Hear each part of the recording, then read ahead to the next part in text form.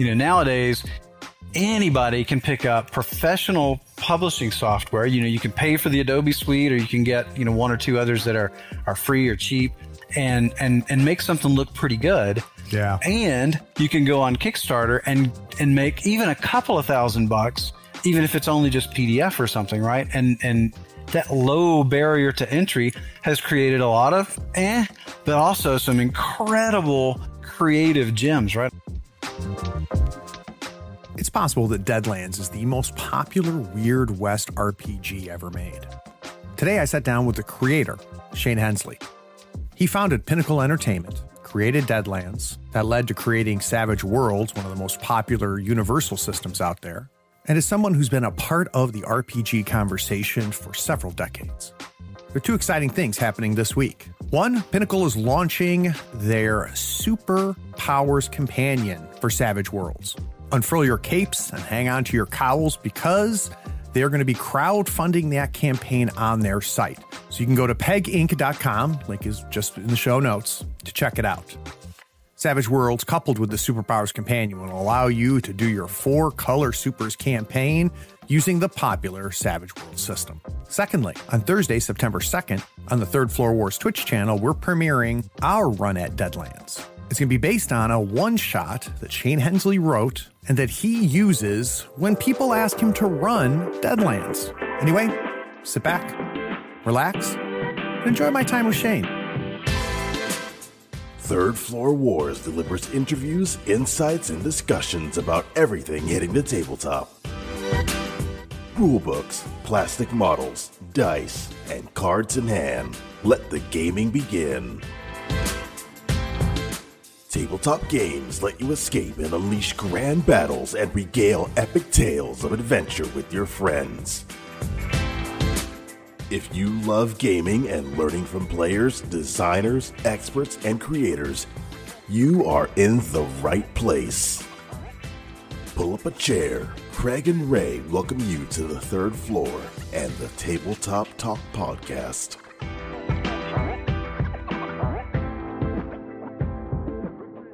Howdy friends, Craig here. Today we're talking to Shane Hensley. Shane is Pinnacle Entertainment Group's founder and is known for the Deadlands and Savage Worlds RPGs. Shane, welcome to the Third Floor. Hi. So you've been busy. Yeah.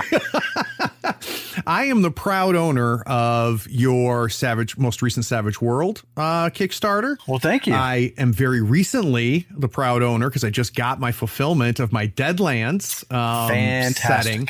And boy, oh boy, that takes a whole lot of work. And they're gorgeous. They're absolutely gorgeous, man. Thank you. Yeah, it did take a lot of work, and it took a lot of work to ship them too. One of the side effects of the pandemic, and this is not I'm not really casting an opinion here. It's just data. People can form their own opinions, but because of unemployment insurance and stimulus checks, it is really hard to find people to work warehouse jobs. Got it. So our partner, Studio 2, is offering, I think, close to like 150% of minimum wage in their area. And this is, literally just to pick and pack orders. Great people, great place to work, all that good stuff. And they just can't find anybody because the moment you work, you don't get unemployment benefits, which had been extended, right? So again, I'm not casting an opinion saying that's a good thing or a bad thing. It's just data. And, we don't want to go out and tell people, well, your shipment's taking a while because of X, because then it gets into a big political discussion, blah, blah, blah. Sure. There are realities to these things, that the unintended consequences, right, that people don't think about. So I'm sure that's exactly how you wanted to start this conversation, right?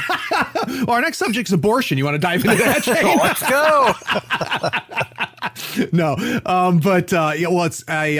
I can't imagine the amount of labor it takes because like I said, it's beautiful work. But I want to go way back. I did want to start off by complimenting you on I've embarrassingly a large number of Kickstarters under my belt as a consumer. Me too. And the two that I've gotten from you have more than stood up to it. So I thought that would be a good way to get things started. But I want to go back in time, long before Pinnacle existed. And the first time you learned you could pick up a pair of dice and write some words on a sheet of paper and pretend to be other people. I'm curious to know, Shane, how you found tabletop gaming. Sure. So I am a comic book nerd from way back.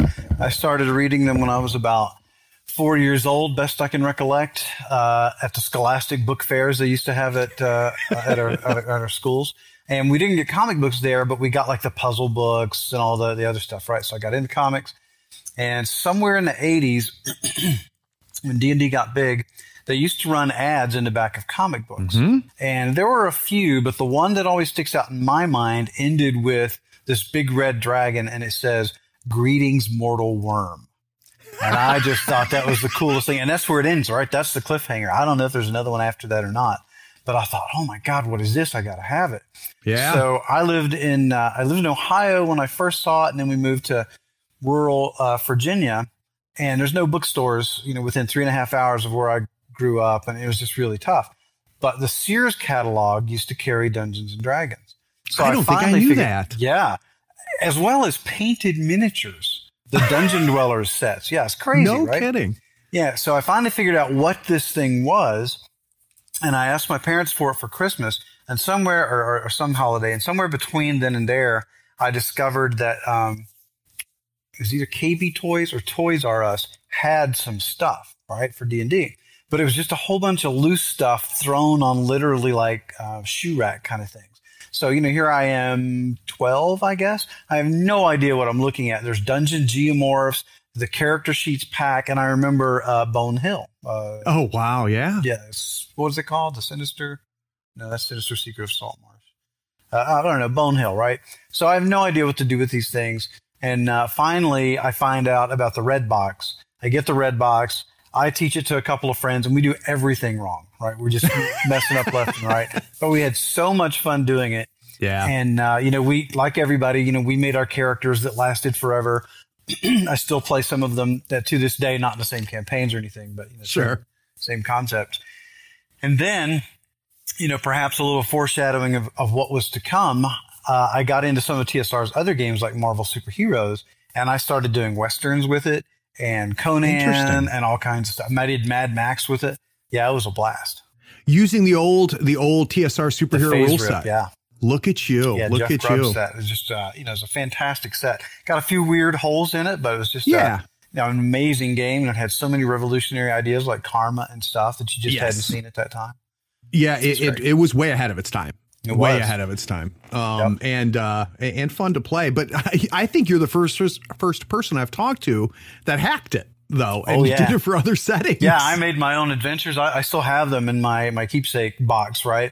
With like covers with the like the slanted rectangle on the front, like Marvel Superheroes modules did. I drew my own Mad Max in there and all this stuff. I still have the maps I used. I watched, I think it was Rio Lobo with John Wayne, and I did a big map with that, and we played a Western.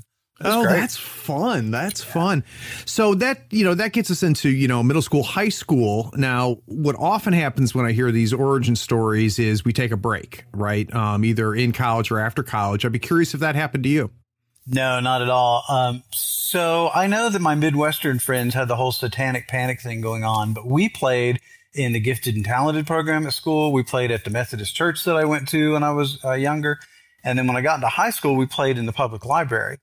And, we got into Star Frontiers and whatever else was new and cool at the time. So I never really had a break. And when I got into college, funny enough, we got into a water gun fight with some guys on the floor. And this guy, we were throwing notes or something silly, I don't remember. And he called me a son of a gully dwarf. Nice. And I thought, he knows D&D. He knew the code. Yeah. So we started talking, and he was getting into GURPS at the time. So we started playing GURPS, and we played GURPS Elric, and another guy was running D&D, and we went out to his game, and he started running GURPS Horror, and that was John Hopler and John Goff, who had a ton of our earlier Pinnacle works. And, we've been friends for 30-some years now because of that. Wow. So GURPS was really big for me. And the listeners have heard the story a million times. So I'm going to keep it real short, Shane. I'm a huge fan of role-playing games all through high school and college, and then gave up nerd stuff for a little while, came back to it and found miniature gaming. And that's originally what this podcast was founded on, was miniature gaming. But about a year and a half ago, I came back to role playing and I was shocked because since, when I left, there was GURPS, there was Champions, there was D&D. I came back and things have changed a little bit. There's a lot more games to be played now. But do you consider GURPS kind of a landmark game for you as far as development and, where you ended up headed? Yeah, absolutely. I think a lot of my friends played Champions. I never really got into Champions, but I played a ton of GURPS. And I think Steve Jackson, just did a fantastic job with it. And, we played Conan and Witch World and Auto Duel and Fantasy, like I said, Elric, so many different things. I think the issue that I had with GURPS that eventually led me to create my own, and I think, GURPS could still do this today, we have setting rules, right? So we can break outside the boundaries of the scale system. I also think rolling under is a problem in games. I think you want to roll up, right? Sure, which is a big deal for us. But the setting rules was, really the key to our success that let us do all these different genres, from Pathfinder to Rifts to Deadlands and all this stuff. And that's, I probably wouldn't have really understood that had I not played and loved so much GURPS. I still love it. Well, what I consider Savage World to be is kind of a nice compromise between a generic system and, I don't know, how do I put it? Our specific systems, right? So there's benefits to having a system that's specifically built for a specific type of story and a specific type of setting. There's also benefits to you learn GURPS and you can play freaking anything because there's 2 source books about every setting you've ever dreamed of, right? Right. And Savage Worlds is a nice way of navigating it. So it's neat for you to see that that same way. Is that kind of a negotiation between the two best of both worlds? It was for me. When we made Deadlands, the original Deadlands, that was exactly the intent. What you said a moment ago, everything in there had to be flavorful and part of the game. The poker chips, the cards for initiative, all that stuff. It was supposed to feel like a meta poker game while you're doing your combat and stuff. That system was just a little too heavy and clunky for how things would evolve over the next few years. But what we found was we could take the best parts of that, what we call bennies now, were fate chips, the cards for initiative, but maybe not 5 cards. So one guy's taking 20 minutes for his turn, that kind of thing. And as we figured that out, now we get all the way up to like Flash Gordon, the shirt I'm wearing today, that has things like, the cliffhanger cards. So, well, how do you get, and quick evolution, but how do you get a party to surrender? Player characters never surrender, right? Well, you let them choose to surrender because they get something cool for it. Right. And that's what the cliffhanger card does. So there's just so many evolutions that came off this spine and this experience. Very, very cool. Well, great, guys. The Insider Insight series allows me to talk to developers, designers, artists, writers, and industry insiders about the creative process and how they approach their work. Today, we will pick Shane's brain and learn about his founding of Pinnacle, his work in the video game City of Villains, which I'm really excited about talking about, and of course, his approach to creating 2 major iconic games, both in Savage Worlds and Deadlands. So we'll be right back.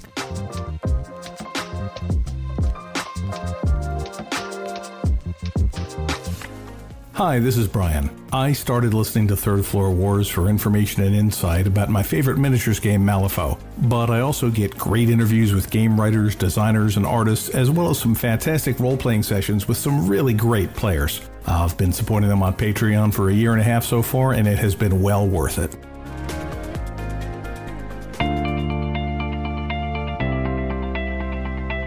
Right now is the part of many podcasts where someone comes on, interrupts the show, and explains that you should consider paying for the content you're already getting for free. They'll go on and explain that by giving $1 or more a month, you not only support the show, but you allow the show to grow and improve. Here on the Third Floor, we commit to not interrupting your episode of Tabletop Talk with such a plea. We pledge not to run a spot asking you to go to patreon.com and give $1 or more a month. Even if there's a link in this show's description, and there is, we won't ask you to click it and become a patron. We won't spend time yammering about the benefits like early access to episodes, getting those episodes without ad breaks, or even getting a chance to play in one of Craig's RPG sessions. Anyway, enjoy this episode. We needed to clarify that we wouldn't do this type of solicitation.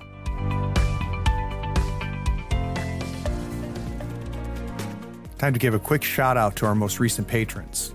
A big thanks goes out to John Mahoney, Philip Maska, Joshua Edwards, Clay Pierce, Peter Sojnik, King Salt Nathan, Jimmy CZ, Wayne Peacock, Oliver Borden, Zachary Wills, J. Douglas Nielsen, Patrick Healy, Ham Dog, Greg Packman, Eric Conrad, Alan Cardinal, Raven Zato, and Philip Savoy. Because of you and the 100 other plus patrons, I'm able to put out content on a regular basis.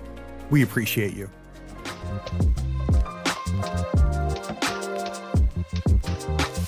So we learned a little bit how you developed as a gamer, Shane, but I'd be curious to know, when does that suddenly turn into, I want to try to find a company for this, I want to make a living at this? What does that look like, and when does that happen? So before I wanted to found a company, I worked for just about everybody. I wrote a ton of TSR stuff. I wrote a ton of FOSSA stuff, White Wolf. My main company that I worked for most of the time was West End Games. I did a ton of Torg and Shatterzone and Blood Shadows and everything they were working on. A lot of stuff that actually never came out as well. So I did a lot of freelancing, and I was in college, and I was fortunate enough that my parents could pay for my first year or so and keep me afloat, but I wanted to pay for the rest. And I worked a job, and I started writing in college to help pay my own way as well. And I got lucky, and West End Games and Greg Gordon accepted a submission, and I thought, wow, I got paid for this. This is fantastic. And it really just took off from there.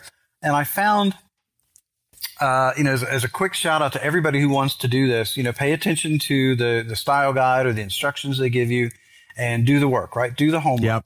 It's not just about having a cool idea. You got to go back through and get the format right. You got to get your style and grammar and so forth right, and know when it's okay to break it, and so on. And then the hardest lesson was after I got the first few manuscripts back that looked like someone had slit their wrists over them in red ink. I improved, right? I learned how to get better, and I turned things in on time, and that led to the work with TSR and bigger companies, and eventually into computer games.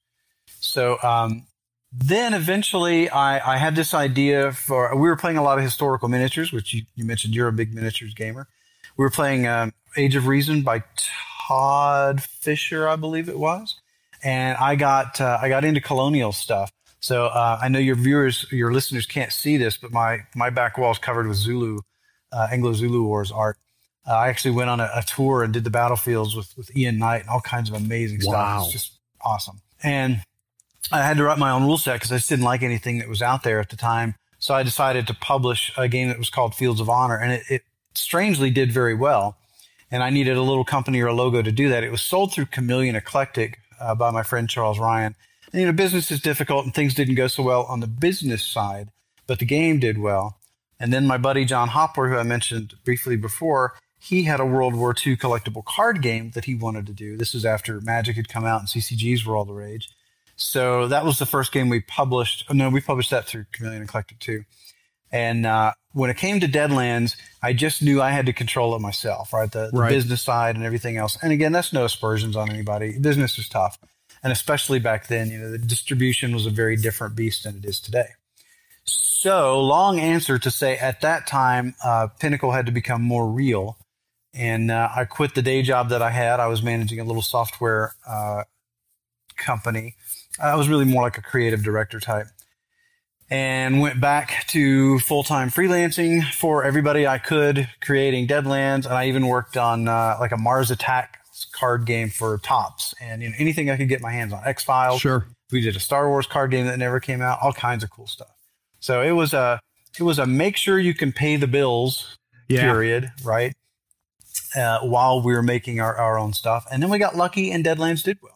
So I'd be curious, Shane, when you look back at, that first war game and even that World War II card game, is there, I'm sure there's a lot that you're not, you don't consider, something you'd be proud of now. Not that you despair it now, but, this was early designing for you, right? And I'm sure as a designer, you have developed considerably since then. But looking back on it, are there some early signs of what you would become as a creator when you look back at those? Well, you're assuming I became something awesome.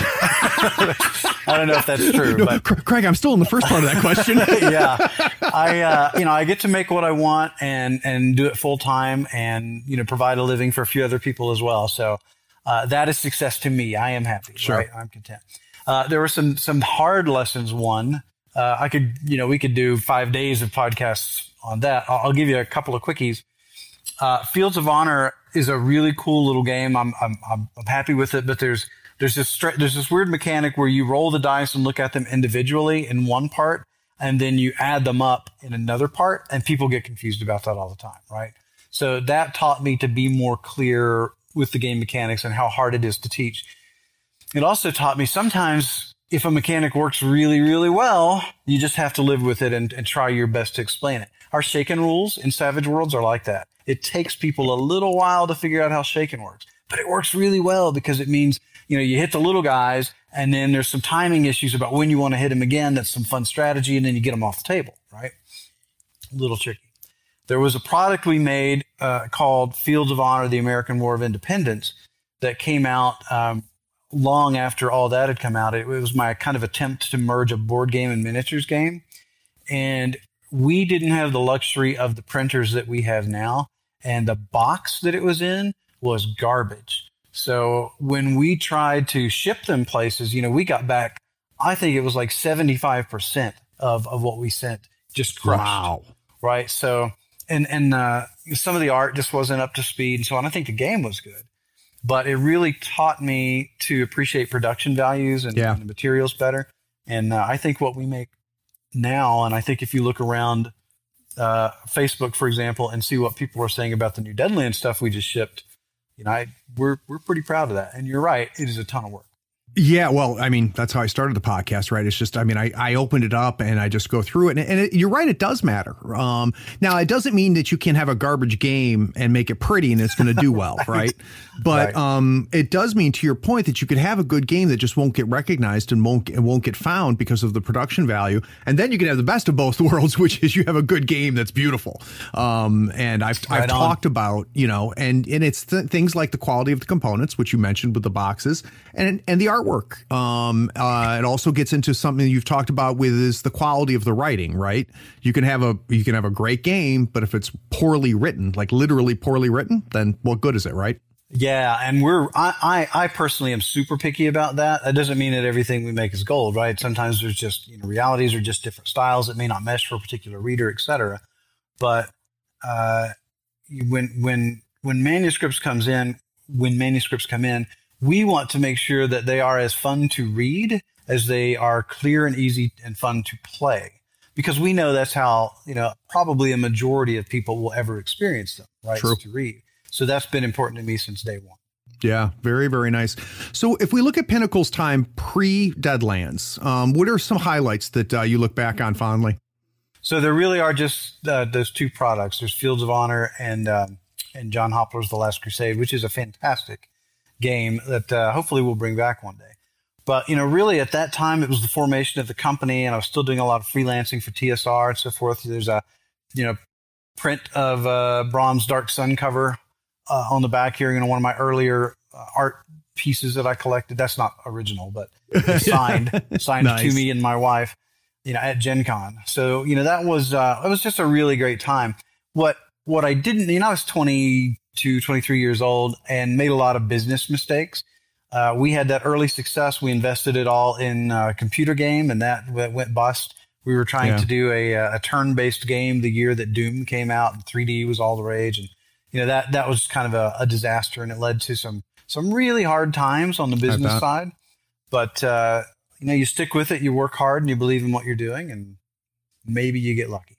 And maybe get a little stubborn too, possibly. Just say I refuse to lose. Pretty stubborn. So you have done work in the computer game industry outside of Pinnacle, right? Yep. You're involved with a game, and I didn't realize until I started researching you. You're involved with one of my all-time favorite computer games, which is City of Villains. Fantastic. Oh yeah. So can you tell me a little bit how that came about and how you fell into that? So one of the Deadlands spinoffs is Deadlands Hell on Earth, right, where the bad guys win and we blew up the world. One of the freelancers that we used for that was a guy named Jack Emmert. And Jack wound up being part of Cryptic Studios when they launched City of Heroes through his buddy, Rick Dakin, his writing partner at the time. Jack rose to become, I think, creative director and then partner or something, and then CEO. And, he shot right up to the top. Super smart guy, good guy. We became best friends through the years. And, but long before that, before we became really good friends, he asked me to come work on City of Villains after the success of City of Heroes. And I was in one of those really bad times for Pinnacle. And I thought, man, I've got to have a change. This isn't working out. But I don't know if I want to move to California. And then, so I met with Jack at Origins and his wife Liz, and we talked, and we just, we hit it off. And that was really the beginning of the friendship part of it. And then I was lucky enough to go out, and then I did join him, and we moved west and changed our entire life and worked on City of Heroes, City of Villains. And then later on, I worked on 3 or 4 other games that Cryptic made, some behind the scenes, some not. And then I got to go make, because of that experience, I got to go make a Deadlands MMO that we worked on here in Arizona, which is why I moved to Arizona. That company unfortunately went bust, but we had some cool ideas, and I'm still proud of what we did. From there, I got to also I went back to Cryptic and became the executive producer on Neverwinter, which is an amazing game. All the great stuff I think other people did, but I think my contribution at the time, the team was in some rough ground because of some corporate takeovers and so forth. And I was able to help bring everybody together and get a vision and get things moving. And then when I left to go to Petroglyph, which is another one of my great friends, and my mentor, Chuck Krogel, runs that place. They were super successful over at Neverwinter. We worked on a game called End of Nations at Petroglyph that unfortunately did not come out. And then just to tie it all up in a bow, I went back to work for Jack in Austin, Texas in 2017 on a game that's still not been announced, but it is just it's a really big AAA game. And I didn't like the situation that I was in there. That's not important to anybody's story. Right. It certainly had nothing to do with Jack or the team or anything. So I left, but the game is in great shape. It'll come out probably next year or so, and you will marvel at it. That's cool. So I'd be curious when you, think how to phrase this. What do you think you brought or bring to the table when it comes to computer game design? What is it that, if I were to look back at City of Villains and look for your fingerprints or things that, made you a valuable member of those teams? So that's a great question that I've not been asked before.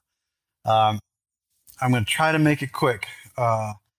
There are differences between something MMOs that I have mostly worked on as opposed to something small. I did a game called Zombie Pirates with a group here in town. You can still find it on Steam. I think it still works. It didn't get updated because it wound up getting owned by somebody else. We couldn't update it or anything, but it's an awesome little game. Very proud of it. It's basically a cheap mobile version of not mobile as in phones, but things move around, of Plants vs. Zombies. Oh, okay. With a story and a really cool twist if you watch the whole story. And that is very much a Shane thing, right? Got it. On MMOs, I tend to have a very different role. So early on with City of Heroes, City of Villains, I was the writer or a writer. Zeb Cook was one of the others. And then we both became designers later on too. But there, I think, really my main job was probably to tie things together that other people had already thought of. And then I did a lot of business development and pitches, and because I can do layout software and so forth, I was able to make things look pretty once we had nice art. So I became a bit of a pitch guy. Interesting. And then doing that, I think I learned some lessons, some the hard way, some I got lucky on. But I think one of my strengths is bringing a team together and getting everybody on a vision, right? Because a lot of times when you step into a software company, especially, they have, we want to capitalize on the latest market trend. You get that from the publisher, like, okay. And we have this technology and these assets. So, put them together and make a story out of it. See you in a week. Yeah. Right. And there's a lot of confusion over, and it comes from the legacy of computer game history. We could do hours on this, but they say, well, we don't really care about the story. And I say, well, it's not the story I'm trying to get you to understand. It's the whole concept, right? It's what fits inside the vision and what doesn't. End of Nations is a good example. When I got there, it was very unclear who the mission givers were. Is it the UN? Is it a post-apocalyptic thing? Is it aliens? There had been different ideas. They knew that vehicles were going to run around cool maps and shoot each other. And then every time, we would try to kind of pull that together into a vision, it kind of became a story about plot, which is, again, was not the goal. But that said, we took a lot of disparate elements and got a lot of people on board to share the vision and feel like, they're empowered to contribute to it and understand what fits in the cone and what doesn't. And I was probably able to do that a little better on Neverwinter because, it was kind of vacillating between, is it a Dragon Age style game? Right. Is it like Neverwinter Nights, its predecessor, et cetera?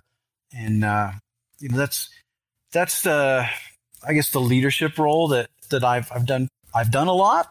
Other people can decide if I'm going to get at it. Well, and it sounds like too that you're dealing with a very important intangible, which is tough, right? I mean, that's a concept that I think is difficult. Like me as a gamer, like what you're telling me makes total sense, because that's the intangible that makes me fall in love with a game that I might not be able to describe, right. But it's the little details that what ties it in, what gives it purpose that can make or break a game. It also determines how it gets made, because you don't even know how to create a mission system, right? On the programming side, until you know what kinds of entities give missions, what kind of interaction system is it? Is there yeses and nos? Are there rewards? All that stuff, right?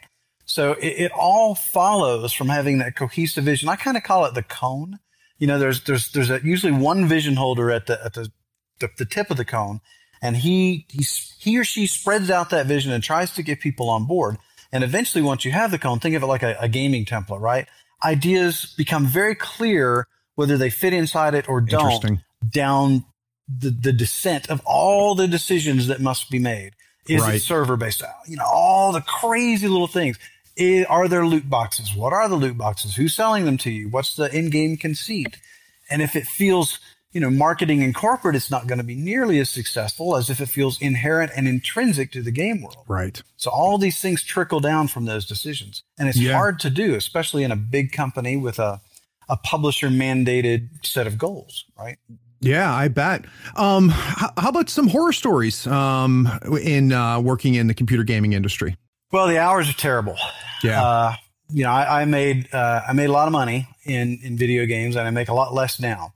But I live the life I want to live, and the hours are just bad. And here's I think maybe the dirty unspoken secret. Yes. Publishers and companies often inflict a lot of crunch on their employees, but the employees do it to themselves a lot too. And I don't mean by working badly. What I mean is, so a lot of times when I was like an exec producer or something, all the things I needed to do were over at 3 or 4 p.m., right? And then it was, okay, we've got everybody on board. I've gotten you your resources, go make the things, right? And then they go off and do it. And a lot of people in the video games industry are young. They don't have families and so forth. So they're happy to stay there till 8 or 10 at night because they don't often have other better things to do. And they can, especially artists and so forth, they can watch videos while they're doing it. It's a pretty pleasant thing to do. And that's not to disparage. They're working hard. Sure. It's just a different style. But anybody who goes home suddenly looks like, well, you're not here nearly as much as these people, right? And you may have a family and kids, and you're supposed to take them to sports and do all this other stuff. That is the worst part of video games.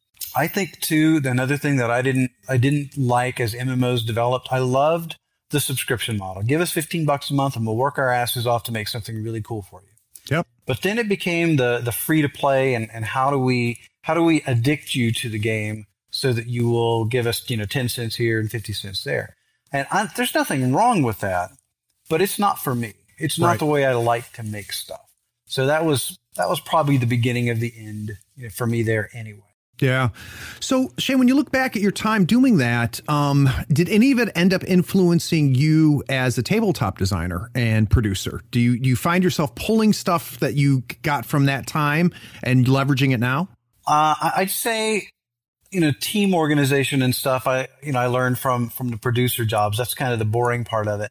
I think the design fun stuff, I probably learned more as a player. Interesting. A great example is Sid Meier's Pirates. You could probably program that thing right out of high school, right? Yeah. There's not much to it, but it's a brilliant game. And 50 Fathoms has a lot of that in its DNA. So in 50 Fathoms, you wind up being part of a crew on a ship, and you run around and you fight pirates, or maybe you are pirates. You gather things, you go to ports, you buy and sell stuff, right? And what was brilliant about Sid Meier's Pirates is you would go to a port. If you've never played it, you know, and you like game design, you should look into it. But there's just like 4 or 5 menu options, right? It's buy beer at the tavern and get a roomer, hire some crew, you know, whatever. But so much story and imagination comes out of those little bitty things. And eventually I think you wind up, is it your sister? I think you're trying to rescue from some dread pirate or something. It's, that was kind of the progenesis for us of the Plot Point campaign. Interesting. Right? We can take these, you know, 5 or 6 big adventure ideas, seed them throughout a campaign world, and then you move around and do what interests you and your party, and you will interact with them here and there. And in some of them, I think 50 Fathoms is one of our best. Some of them are much harder. Necessary Evil is one of our best settings on it. I just love it. But the Plot Point campaign is very reactive. You're kind of told what to do and where to go. So we learned from that and did better, like in Necessary Evil Breakout, for example. So yeah, sorry, you're asking questions I could just answer for hours and hours. I'm trying to be succinct. But well, you got to keep in mind, Shane, that's my job. My job is when Shane gets boring, I ask another question. So. All right, well, let's do that. Don't worry about that. Don't self-censor yourself. This is fascinating because it's very. I've been talking to a lot of people in the industry as part of this podcast, and I'm amazed at how many people involved in tabletop gaming have either jumped full in at some point in their career in the computer game industry or have dipped their toes in and everything. There's a lot of cross-pollination that happens there, which I have found fascinating. But your involvement with some of my landmark games that I loved as a player is a big deal. Guys, we're going to take a break. When we get back from this break, we're going to talk about what we've been skirting around because I want a whole segment devoted to that. I want to talk about one of my all-time favorite games, and that's Deadlands. We'll be right back.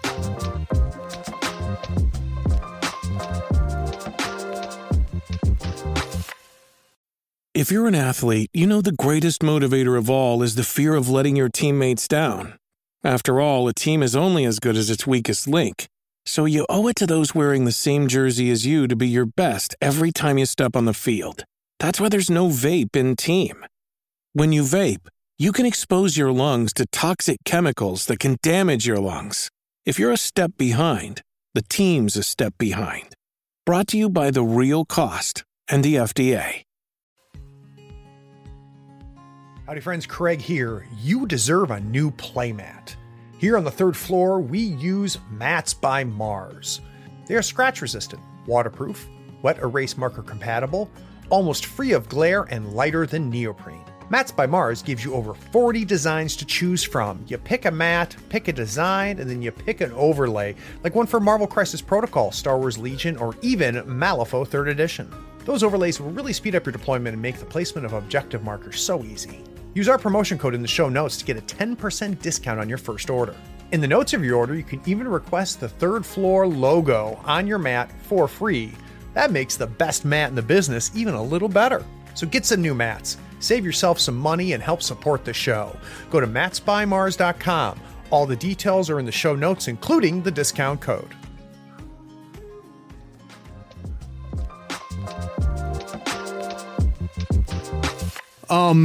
So listeners, a lot of my listeners come for the Malifaux content. So that's the primary tabletop game that we cover is Malifaux from Weird Games. And one of the things that drew me to Malifaux was Weird West. Like literally, I was tired of playing Warhammer and being part of that world. And I was like, you know what? I want a Weird West mini game. I want to play Weird West. And that's how I found Malifaux. But my love of Weird West is tied to Deadlands. But I need to go back. So where is the very beginnings happened? So long before it had a name or anything, when you forensically look back at the seeds, where are the initial seeds that become Deadlands? Yeah, so it has to start with a love of Westerns, right? Because none of the other stuff would have popped up first had it not. And I guess most Sundays, you know, back in the days of 3 channels, I was watching John Wayne Westerns with my dad. And I loved him. Big Jake is my all-time favorite. There are better Westerns. Big Jake is the one I will never turn off, right? Yeah. It's just fun. And the that's where it starts. I actually had not seen Clint Eastwood movies until much later on, and I didn't really watch them until after Deadlands, even though Deadlands is a spaghetti western. Yeah. So strangely enough, that's just the cycle there. So where the idea came from, I've told this story many times, so I'll be brief. But we were at Gen Con, probably 94, I think it was, and White Wolf used to put out a magazine called White Wolf. Yep. And they would give the magazine away at Gen Con and Origins. And that Gen Con, it had a Brom cover of an undead vampire against a Confederate flag. And I didn't know he was a vampire at the time. He was just pale with the crossed guns, and it was just a really cool, inspiring image. And we were working on selling stuff with Chameleon Eclectic, as I mentioned before, Fields of Honor, Last Crusade, whatever Charles had out, Millennium's End, and so on. And I think I was driving a truck that year, and it's a 16-hour drive from Gen Con back to Blacksburg, Virginia, where I lived at the time. And somewhere through the night, I couldn't get the image, that Brom poster, out of my head. And I kept thinking about, it kind of came unbidden, but a hand shooting up out of a grave at Boot Hill, right? And I got to thinking, well, what would make this person, fight through hell itself to come back to our world? What was so important to him? And it just started growing from there. Okay, there has to be some sort of force that's causing evil and magic, especially if it's new, and that's where the Reckoners came from. Although I just called them the Four Horsemen at the time. John Hopler came up with "There Will Come a Reckoning," the slogan that we made famous, and they became the Reckoners. Greg Gordon, I invited Matt Forbeck and Greg Gordon to my house in Blacksburg to form the new Pinnacle and make Deadlands.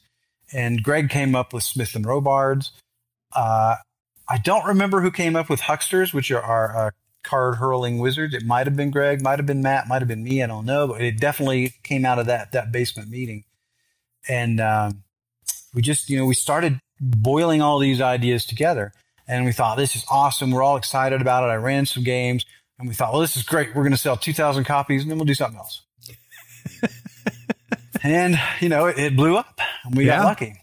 But because we thought it was going to blow up, literally, sell 2,000 and be done, it was a tough time in the RPG industry. That's why I created Hell on Earth then and there. I thought, well, let's do something cool. Let's have the bad guys win. Right? And I said, okay, I don't care what I sell. I just want to make the thing I want to make. Yep. Which is a frequent problem for young designers. But got lucky there too. And, that we only had to massage it a little and say, well, this is a possible future because, Deadlands is still successful. And man, it just grew and grew. And then so many people added so many great elements to it through the years. Anybody who's seen the Wall of Orange of the original classic system, all those source books are just chock full of brilliant ideas that you can still use in the game today and are still there in the game today. So if I'm understanding this correctly, was this the first RPG you released? It is the first RPG that Pinnacle released. Yeah, I worked on several for other people, I mentioned, including the systems as well, and some miniatures game. We even did a Torg miniatures game, which was pretty insightful. But yeah, it was the first RPG. And you've already talked about, building the thematics and the mechanics together, right? The ideas of the poker chips and the initiative system and things like that. But you also kind of talked about, some antiquated is not the word. There's things about the mechanics you didn't love. So when you look back at the design of the mechanics themselves, what are some things you're glad don't exist anymore? Well, so we were literally trying to nail down the outlaw Josie Wales, right? So there's a couple of shootout scenes in there where he fires and he fans the hammer, bam, bam, bam, bam. The bullets chunk into the guy and he goes flying back. And we were trying to get that feel. And the original classic system does that, and it does it well. The problem is, we had both the number of dice that you get and the type of dice. You might have 3D4 or 5D10, and sometimes you get into some analysis paralysis over which was better and all that kind of stuff. And it also just became a lot of dice to roll and count and so on. And it still worked, and we could run it and fly through it at a convention or something, right? But you could tell in new players, there was a pretty steep learning curve. And when it really started to get a problem was with Hell on Earth, because now suddenly you don't just have a guy with a pistol or, maybe a huckster throwing some cards. You've got fully automatic grenade launchers and tanks and missiles and Gatling guns and miniguns and all this crazy stuff, right? So then it started slowing down really badly. And we had kind of a philosophy at the time, too, that every magic system would be different. So Indian magic was different than Huckster magic, than Blessed, than Mad Scientist, and so on. And that was really cool and sold a lot of splat books, which was, what you did at the time. Yep. But it meant it was really a lot for the GM to keep up with and for the player to digest. So these days, we take that setting rule idea we talked about earlier with GURPS. We have a fairly generic magic system, so everybody can cast a bolt if they want to damage power. But it's the trapping. What does it look like? Right. That really matters, because ultimately that's really how it works. Yep. I even back in my TSR days, we had a formula for how damaging spells worked at each level, and they really just look different but have different die types and so on. And of course, there are cool things you can build into them. That's, again, not to despair. It's just different. Yep. But given we knew we were going to make all these different settings, and my interests are all over the place, we wanted that one cool system, and then you could dress it up however you want and add little modifiers here and there, and that we have now. Well, and you by streamlining the mechanics, you still allow for the storytelling, which is really all we kind of care about. And what's great is when the mechanics enhance the storytelling as opposed to slow it down or get in the way, right? Yeah. So indulge me a moment, please. So that's a big, big deal to me. So people look at an RPG book, and this is true of any RPG, right? It's not just ours. But they see all these rules and they think, well, man, that's going to take forever, and I got to do all this stuff. I got to learn all these mechanics, and it's all tactical and so on.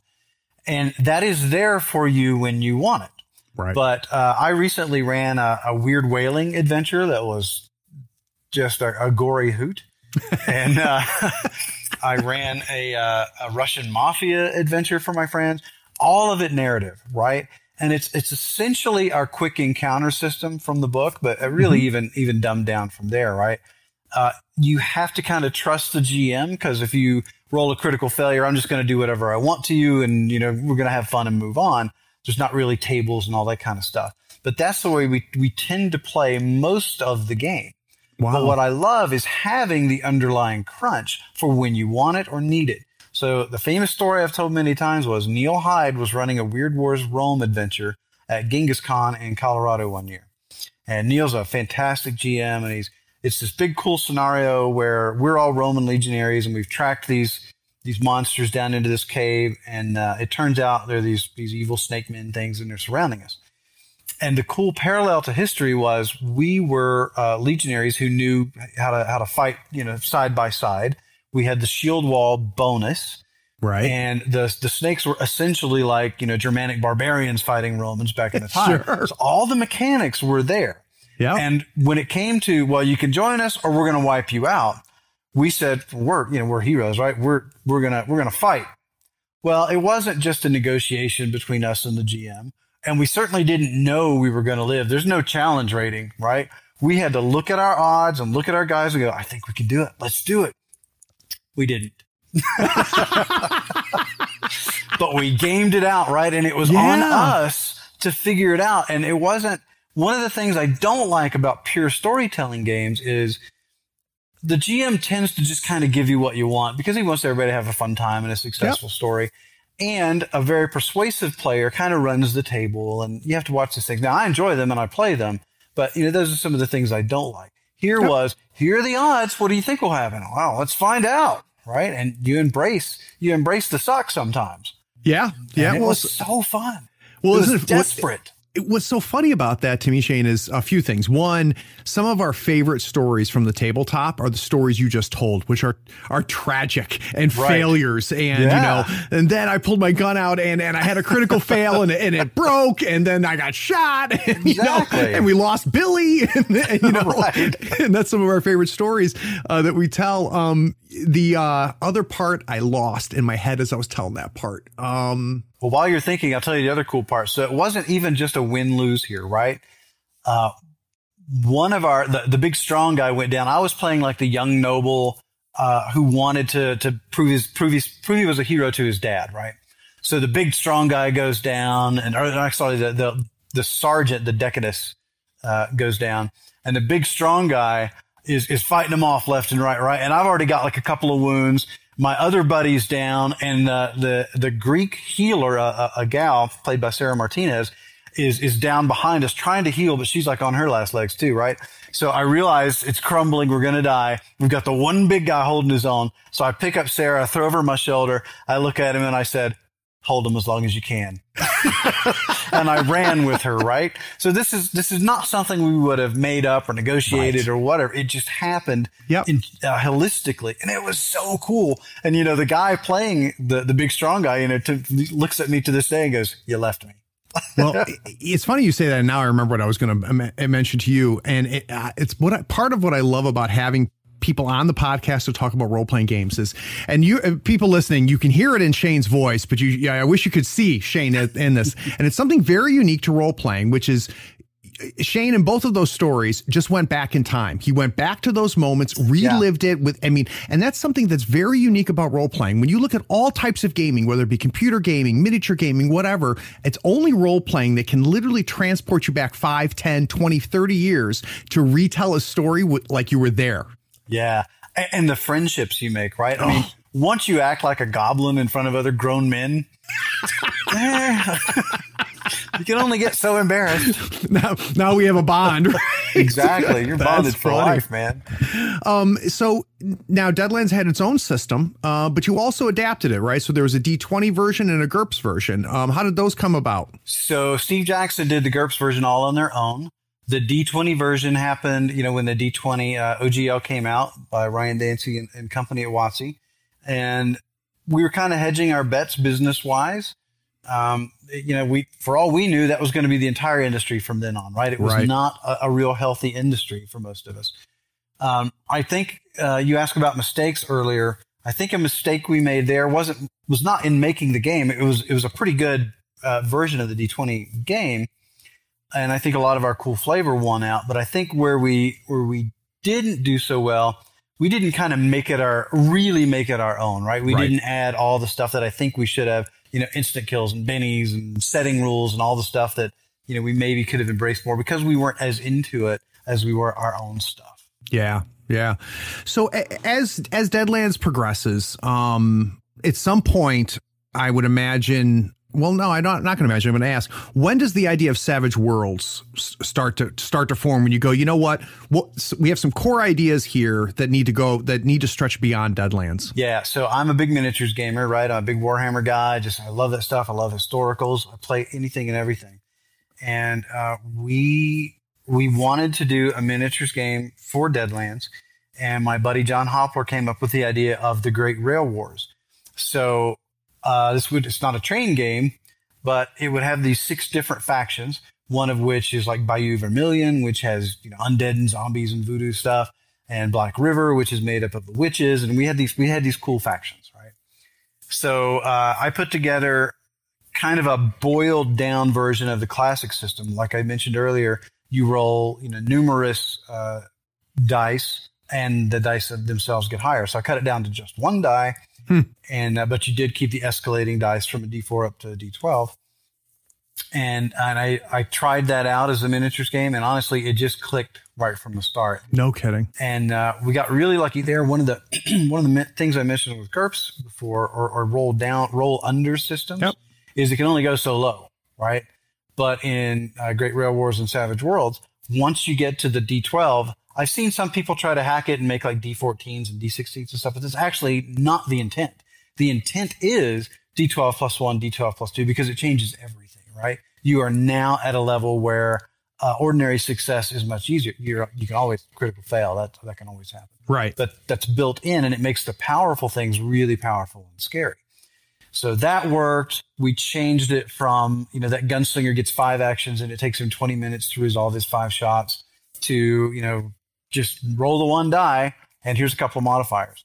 And then the cool thing we did is we added in edges and hindrances to the miniatures game system. So, at the time, for example, in Great Rail Wars, if you have a cult, it means you know how to kill ghosts and hanging judges and things you couldn't normally do, right? So this is not a role-playing game. It's Boolean, right? You can do it or you can't.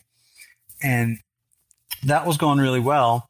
And then I call it my Midwest Odyssey, but I went from Virginia to St. Louis to Madison to play. I played a huge Fields of Honor game, the miniature system I mentioned earlier, with John Kovalik and a bunch of other people up there, the Dork Tower guys.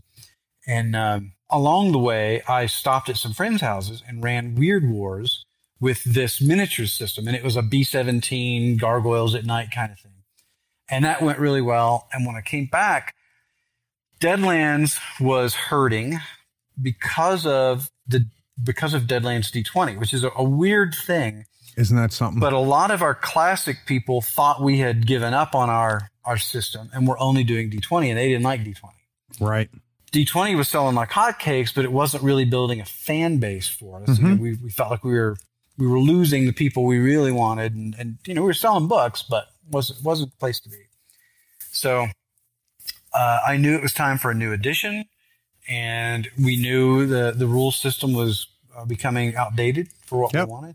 So I suggested let's try Great Rail Wars, and we ran Game of Thrones, Clash of Kings at the time, before it ever became a HBO thing, and we ran a Wilderness Wars, a Weird Wars French and Indian War thing, and then we started doing Deadland, and it all just clicked and it worked, and we liked it, and I thought, okay, business is bad, industry's dying for guys like me, or maybe I'm just doing it wrong. You know, I'm not blaming anybody but myself.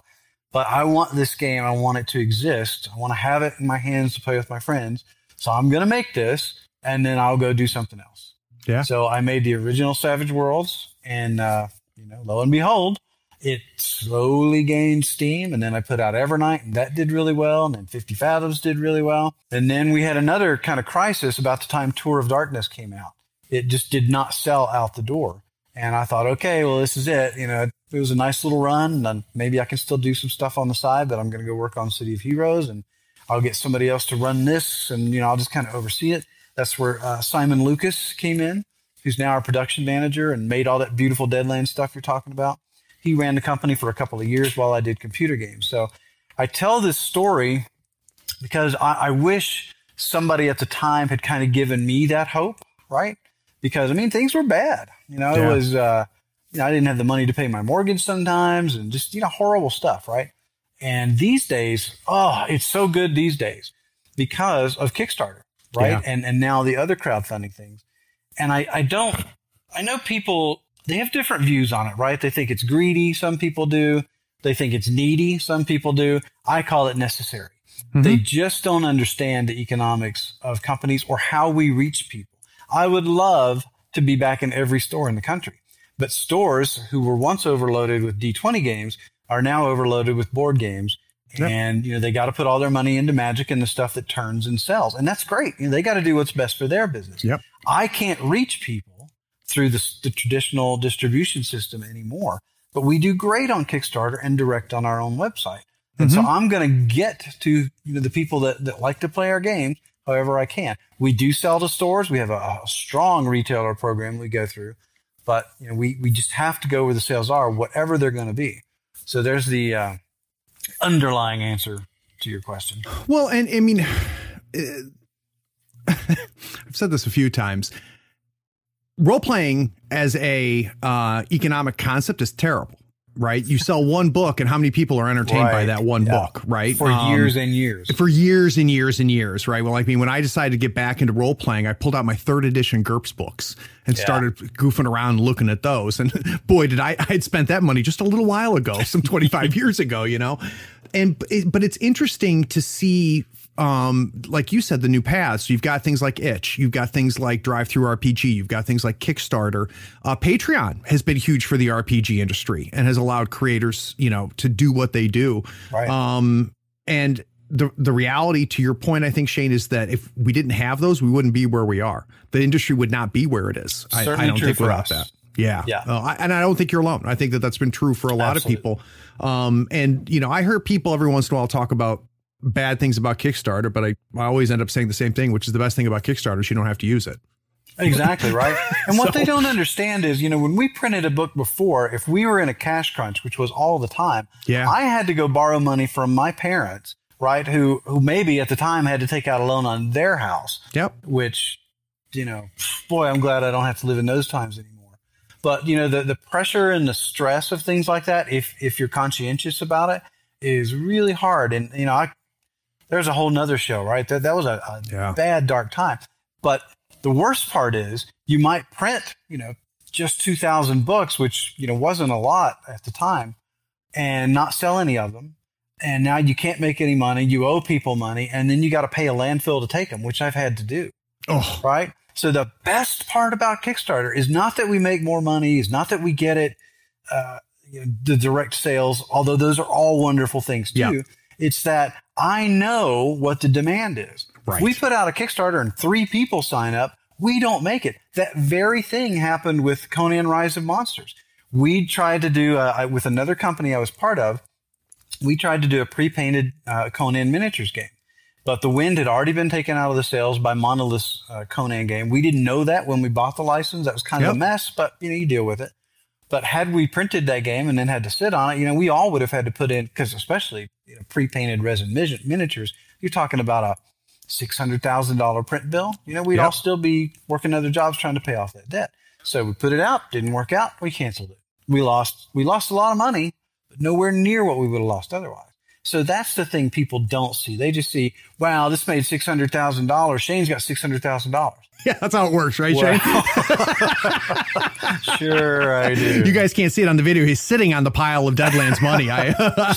Swimming in it like Scrooge. Yeah, I had to tell him to put his camera up. No, but I would imagine, too, and this is something I've had several conversations about, but I'd like to hear your perspective on it.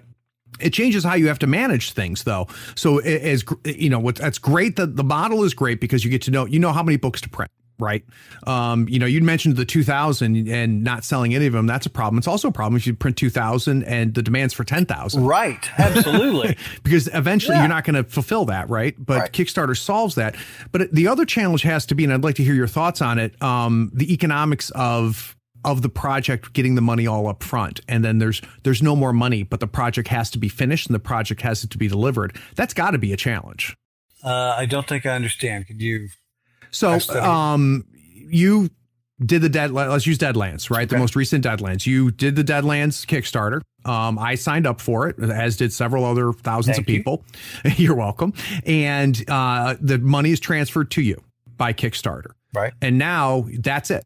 Now you have to take that money and produce what you promised.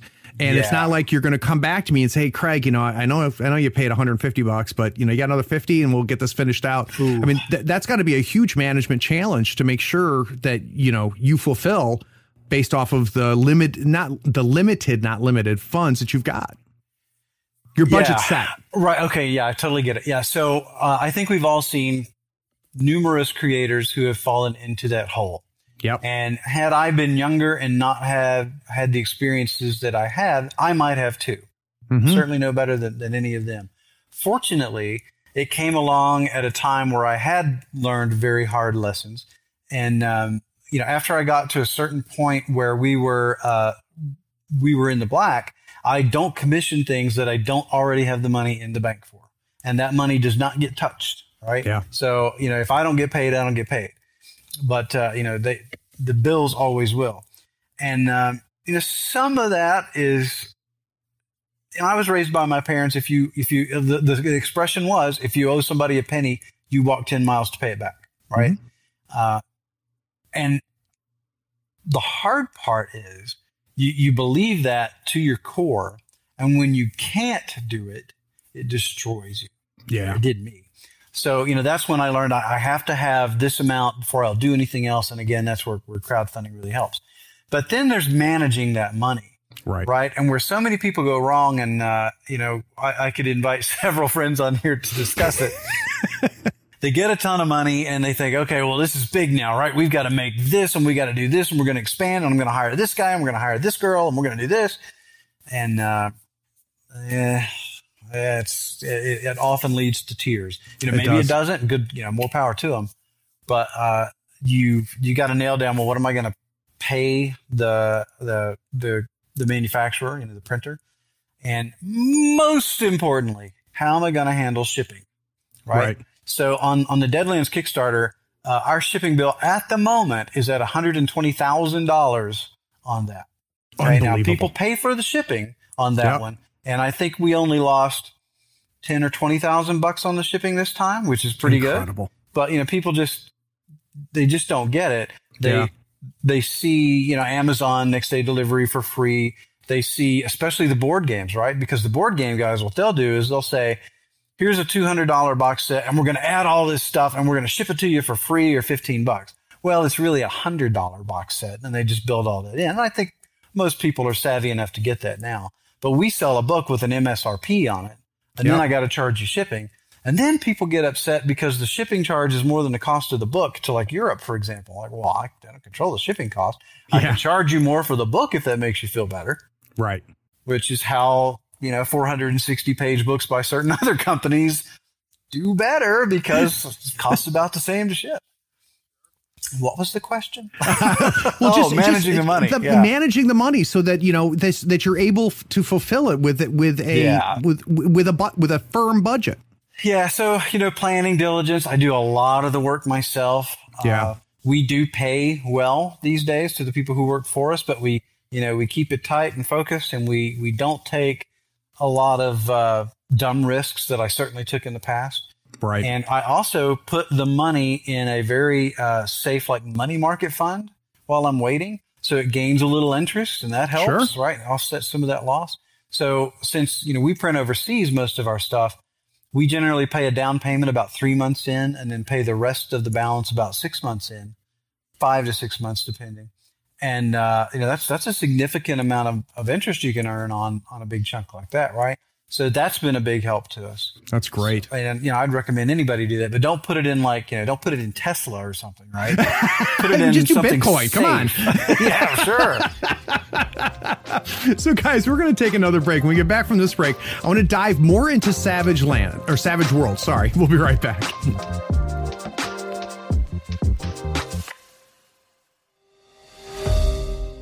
There are so many online retailers. It can be hard to find one that is trustworthy, has great prices, along with some reliable customer service. On the third floor, we love ordering our gaming goodies from Gadzooks Gaming. Their selection of terrain, miniatures, dice, custom decor, and conversion bits are curated for gamers by gamers. You'll find they have what you need and what you didn't know you needed to take your gaming fun to the next level. If you mention Third Floor Wars in the cart notes of your order, you'll also get a free gift. And you'll help support the podcast. Check out gadzooksgaming.com and mention Third Floor Wars on checkout to get that free gift.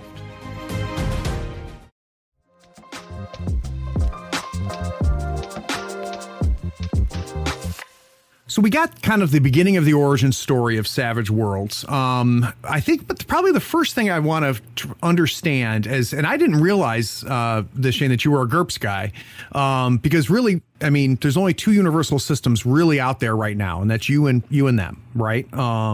As far as the biggies, is that a fair statement? I might count Fate.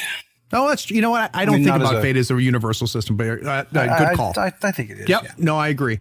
When you were migrating from the Great Rail Wars and you realizing the Savage Worlds was going to become a universal RPG system, in your mind, what made it different than GURPS? Why not just do GURPS?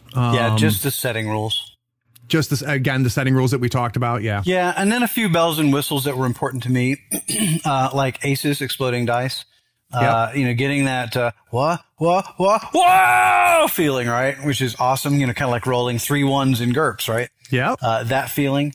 And then some of the stuff I learned from, which I got from Torg. One of the other things I got from Torg is letting face characters have cool things to do in combat. And that was really new, as far as I know, to Torg, right? And I think our first attempts at it in Savage Worlds weren't as good. These days, with our tests and support rules, I think they're really strong. I think Torg's still better there, actually. Just the way the cards work and everything else, but we're pretty good. So I've heard this said before, and I'd be curious to know whether you agree with this or like this categorization. But I often hear people say, look, if you want to tell a pulp story, you want Savage Worlds is the way to go. Do you think that's fair? That Savage Worlds is best for pulp, or is that a misclassification that I keep hearing? Best, maybe. But, like I said, I just ran a Russian mafia game, which was a hard, gritty game. Actually, the Weird Whaling thing I ran too was a very gritty game as well. So we do rifts, we do Pathfinder, we do dungeon crawls, we do supers. People love Necessary Evil. I've run Necessary Evil and Necessary Evil 2. So, to me, it does everything. It is all about the setting rules and your style. There's tricks to it. Like what we learned on Pathfinder is, a D20 game is designed to slowly attrit your hit points and resources, right? And the encounters are written that way. So you might hit a little creature that's not going to pose any challenge, but takes away a few hit points over and over and over and over. Our encounters don't really work like that. We want these big set piece battles that are more epic and dramatic. And again, not an aspersion, right? It's just different styles. Different way to do things, right? Yeah. So when we did Rise of the Rune Lords for Pathfinder, we looked at ways we could do that without fundamentally altering their story, right? Which sometimes meant having critters come in from one part of a manor house or a dungeon or something and join in the fight a little more easily than they might otherwise. Right. Things like that. That's interesting. So at what point do you sit back and decide, you know what, we need a new edition? So when did Savage Worlds start to age to the point where you said, you know what, we need to put things out and we need to change a few things? How do you know when it's time? Great question. We did the $10 rule books and we felt, we didn't make any money on those, but we felt we had seeded the market and got people to look at, what we were doing as much as we were going to reach. And we had at that point more resources, money, and we had a new way to reach people, Kickstarter. Yep. And a lot of the art, for example, in Savage Worlds Deluxe, the previous ones, great stuff. We didn't own most of it, right? It was second use pieces that the artists owned. And as we got to Suede, I wanted to fix up things like the test and support system I just mentioned to make that better. I wanted to clean up some of the things that were not so clear in the edges and hindrances and picky stuff. We needed a better index. And, sounds like someone has brought that up before to you. Oh, Lord, yes. And we just wanted to make it, more cohesive and cleaner and prettier.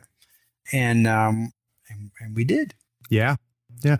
I'd be curious, once the most recent version of Savage Worlds got out there, is there anything from when it was released that you heard back that surprised you, either good or bad? I'm sure there was a lot of feedback that you anticipated, right? It was your game and you made it. But was there anything that you saw or heard that made you go, wow, I had not thought about that, or that's interesting? What was some of the feedback that maybe surprised you? Surprised. I guess it was before the release of Suede, but the change to the Shaken rules and how adamant people were about. So you used to have to roll a 4 to recover and an 8 to act right away. And we changed it to, you get a 4, you get to act right away.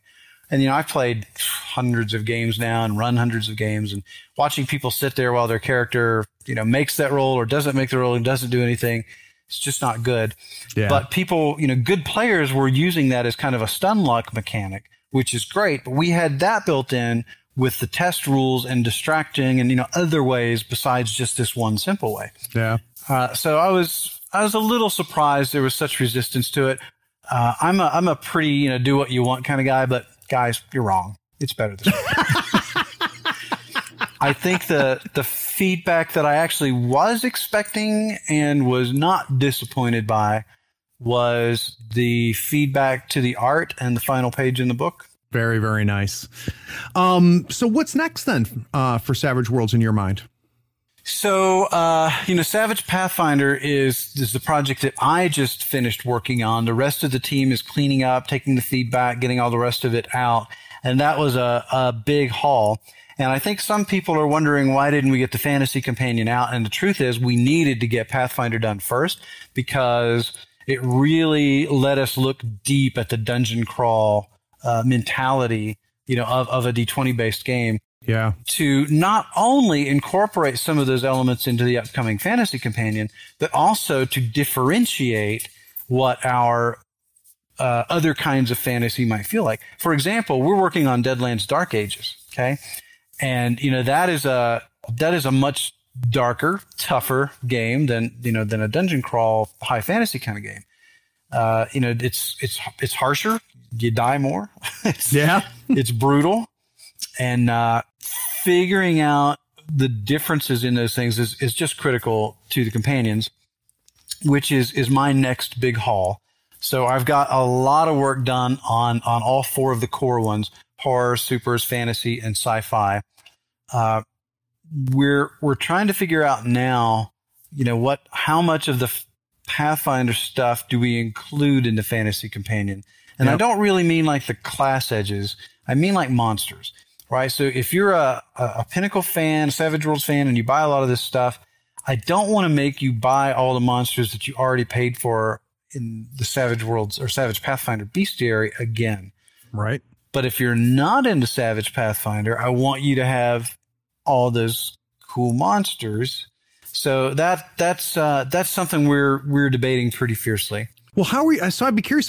So I'm sorry. A challenge has got to be there is, why, when both are out there, right? When you get the fantasy out there, the Pathfinders out there, what makes me want to play one versus the other? You've got to make them distinct, even though they're both Savage Worlds, don't you? Yeah. Well, I mean, you want Savage Pathfinder if you want to play D20 stuff. You want the Fantasy Companion if I want to do my Savage Warhammer campaign again. Because, oh man, that's so much fun.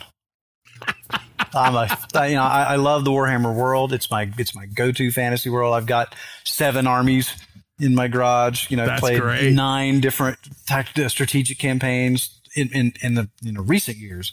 So I'm just a big Warhammer nut. And I've run, my own independent fantasy world stuff too. Plus we did things like Evernight and so on. So, to me, there really are 2 flavors of fantasy. There's D20 stuff and everything else. Everything else is a wide range of stuff.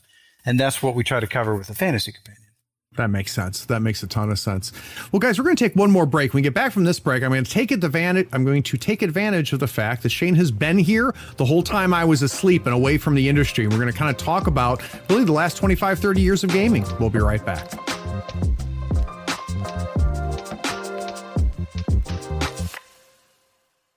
Howdy folks, Craig here. Now if you love gadgets as much as we do, you're going to love the new Third Floor Wars Gadget Bundle from Schooner Labs. Branded with the logo of your favorite podcast, it comes with 2 measuring multi-tools, a compass stepper for those tight and important movements, along with a compact dashboard to track your turn, strat, and scheme scoring along with your soul stones and pass tokens. It is the perfect bundle for anyone who plays Malifaux or just wants to look cool while doing it. The link is in the show notes. Check them out and help support your favorite gaming podcast.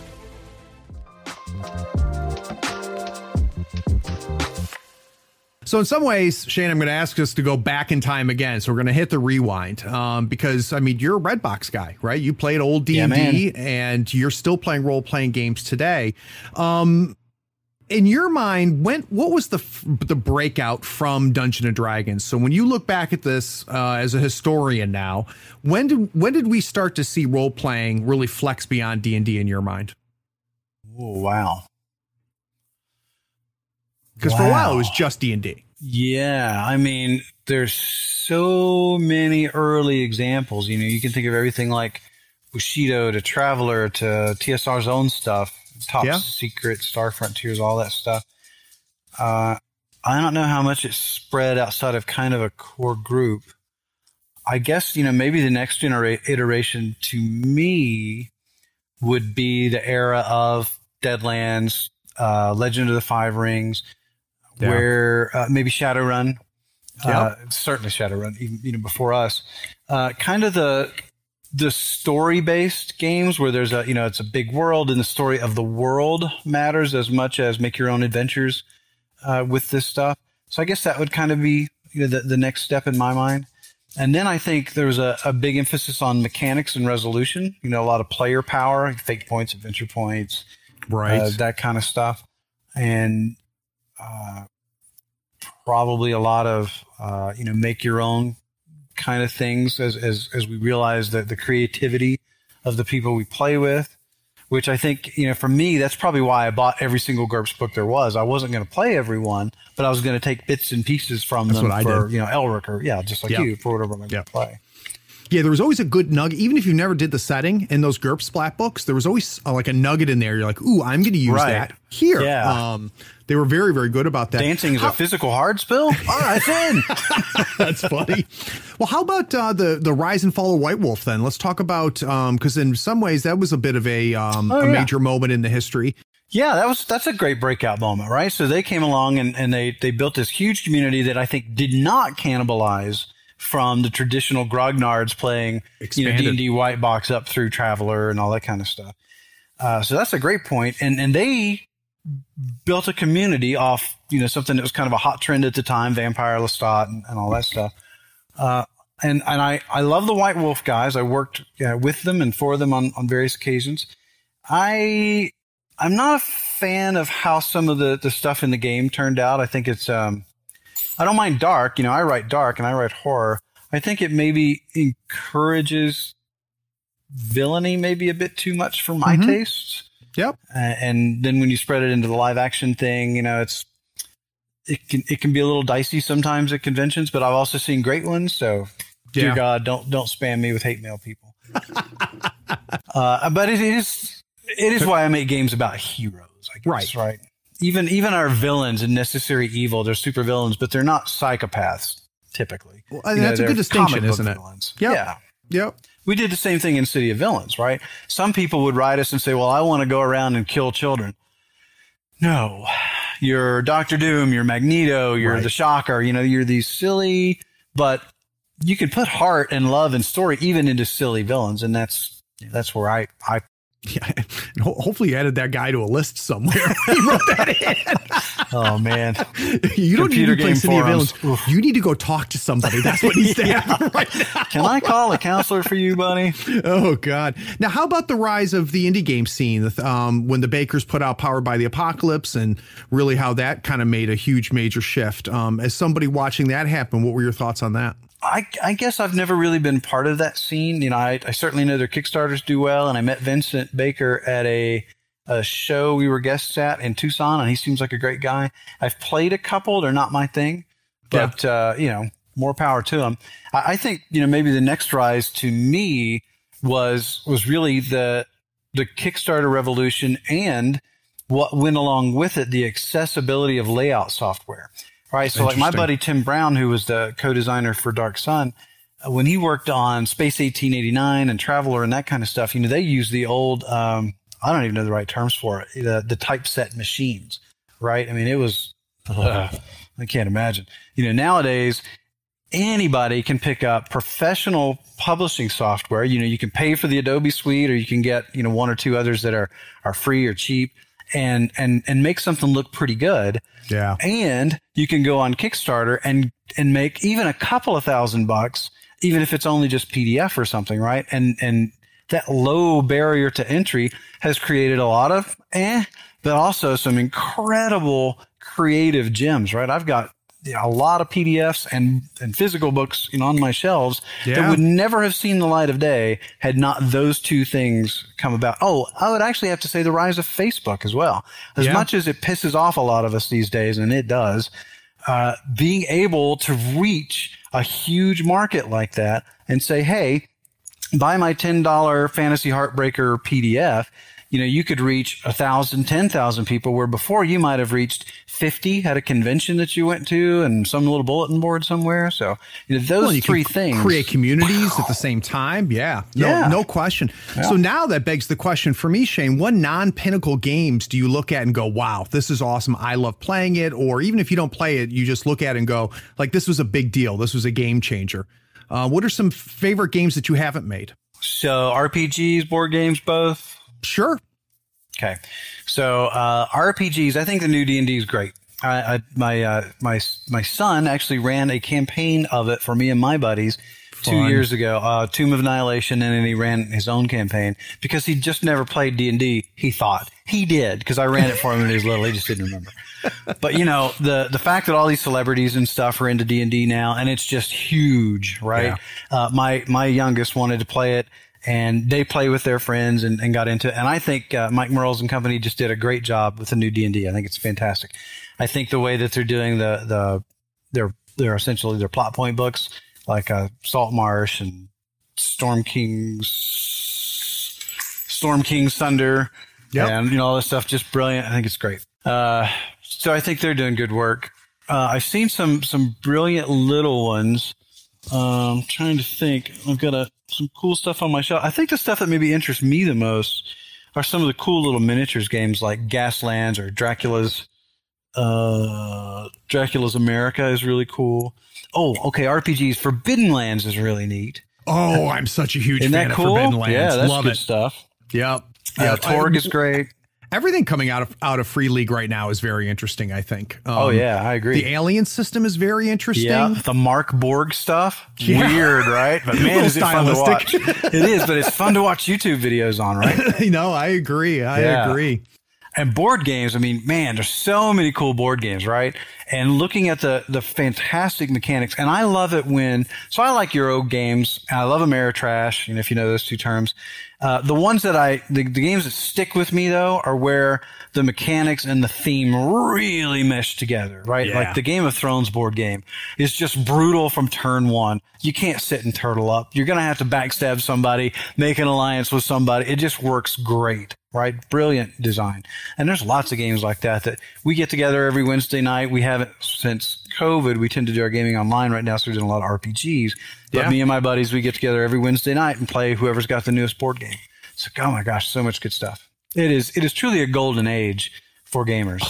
For tabletop gaming, it's unbelievable. Unbelievable. So I'd be curious to know, when you're playing a non-Pinnacle RPG, when you're playing a board game that you haven't made, are you able to turn off the producer, creator, designer brain and just sit back and enjoy it? Or is there a part of your brain that's always going, ooh, that's interesting, I wonder how they came up with that? Or boy, I like that. Or that was a dumb resolution system. I'd say my designer brain is on idle.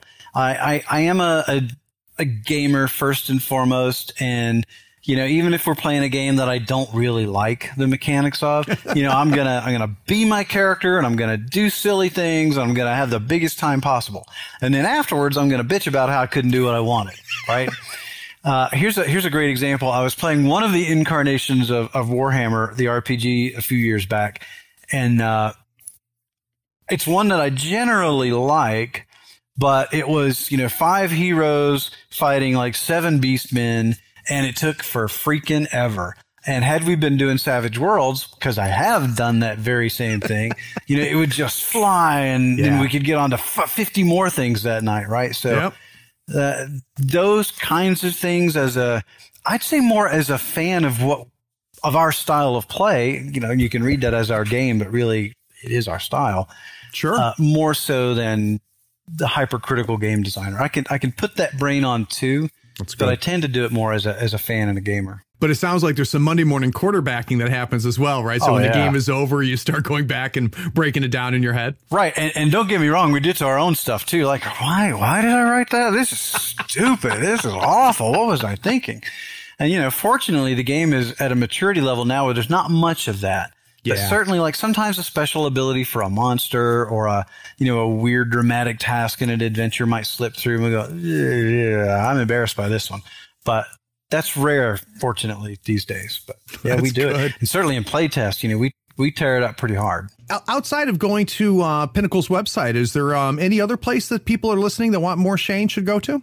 Not more Shane, more Pinnacle. So our Pinnacle Facebook, this is the official Savage Worlds group, is where all the action is. We have a Pinnacle page too, but the Facebook Savage Worlds group is where it's at. I don't do Twitter. I do, videos and podcasts like this on occasion, but I'm otherwise kind of a private guy. When people ask, I'm happy to talk forever, but I don't really, I work all the time, so I don't feel the need to go out and tell everybody how smart I am. Because that wouldn't work very well. That's really funny. Or last very long. And that makes you unique in the industry. Maybe. There's a lot of us kind of quiet guys, I suppose. That's great. Well, Shane, I really appreciate you making the time, my friend. Well, I appreciate you having me on. This was fun. You said at the beginning you wanted a conversation, and that's what I felt like. Well, good. I'll mark that as a success. And for those of you that listened all the way to the end, thanks for staying around. Take care. Hey, did you hear that? You leveled up. You finished another episode of Tabletop Talk from Third Floor Wars. If you want more from the third floor, follow us on Facebook and Twitter. Head on over to our YouTube channel. It is packed with painting tutorials, gaming tips, battle reports, and role-playing actual plays. Did you enjoy this episode? Why don't you send a link to one of your friends so they can enjoy it too? Last but not least, write us a review on your podcatcher of choice. This helps us find listeners almost as cool as you.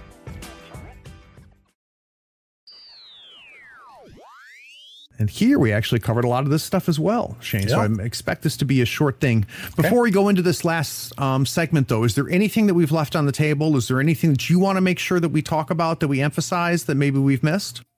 No, I think this has been pretty interesting. I think I would enjoy it as a fan. So. Well, that's good.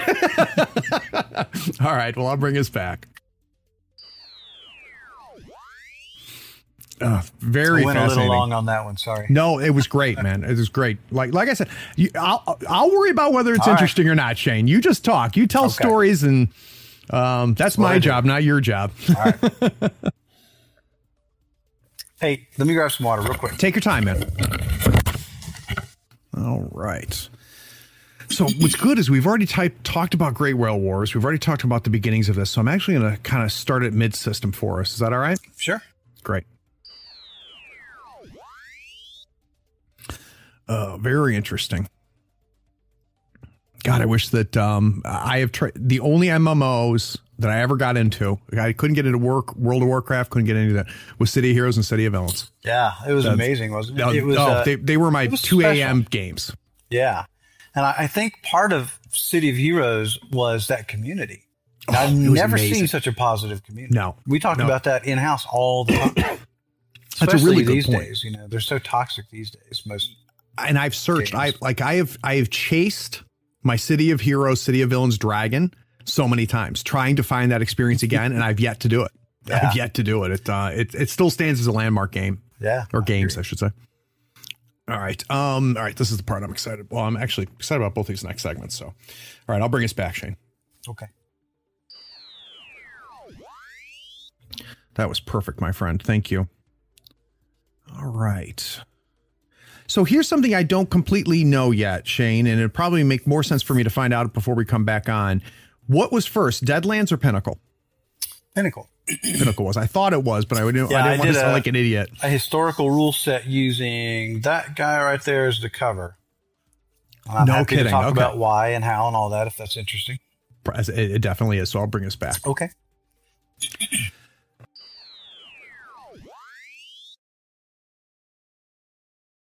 Hey, are you still here? Look, the podcast is over. And you sat through all of the breaks and bloopers? Well, I mean, if you're here, you might as well run over to patreon.com and become a supporter. Don't forget to rate and review this podcast too while you're at it, on whatever platform you're listening to. I do appreciate you sticking around. Take care.